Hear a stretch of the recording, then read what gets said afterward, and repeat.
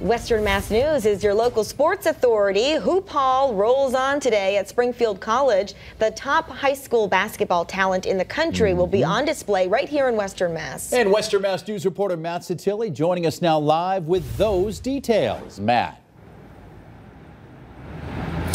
Chris and Mary, happy Friday. We saw an action-packed day yesterday to kick off Hoophall weekend. It included a double overtime thriller and also a back-and-forth contest that came down to the final minute between Pope Francis and Longmeadow.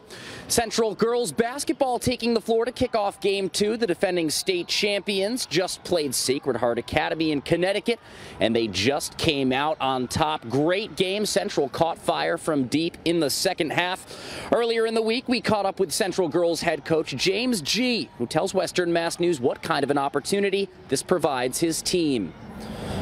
We want to play the best. We want to see, who the best is, play the best. Whatever happens, happens. But we want to be able to measure ourselves, against the best teams out there and compete against the best.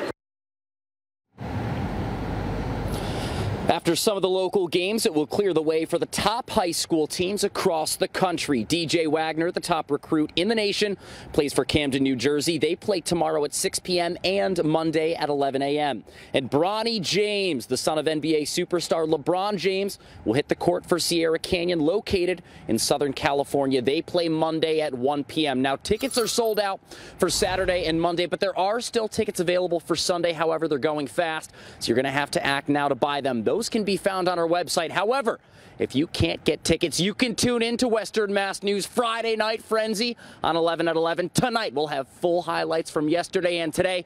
Chris and Mary, I don't know about you guys, but I'm fired up. Woke up today. It felt like game day. So we're going to get back in there at Hoophall, and we'll be at the studio tonight. Reporting now live in Springfield, Matt Satilli, Western Mass News. All right.